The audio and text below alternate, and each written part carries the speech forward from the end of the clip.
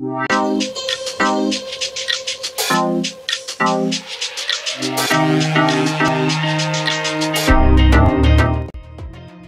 to Barrett News Channel. Please don't forget to subscribe and follow us in Instagram and Facebook.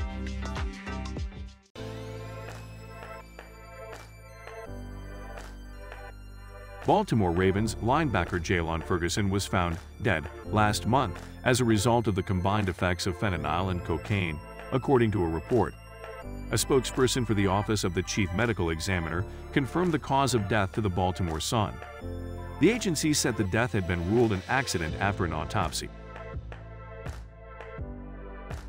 Initial reports suggested that the 26-year-old's death was being investigated as a possible overdose, prompting Ferguson's family to issue a statement to ask the public to avoid speculation. Jaylon Ferguson's family tries to quash rumors surrounding Ravens linebacker's death. "We wholeheartedly appreciate the calls, text, and post of support from his many friends and fans upon learning of his tragedy," the statement said. Despite the speculation in earlier reports, at this point in time the case of Jaylon's death has yet to be determined. "This is one of the darkest moments in our lives, and we are still utterly shocked. We ask that you please respect our privacy as we navigate through this difficult time."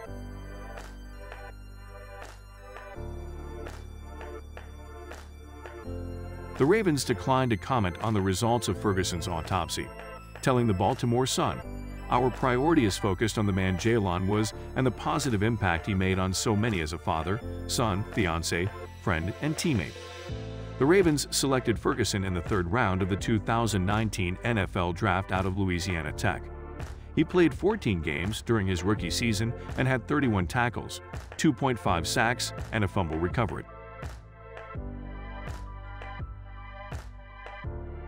In 2020, Ferguson played in 14 games and had 30 tackles, 2 sacks, and a fumble recovery as well.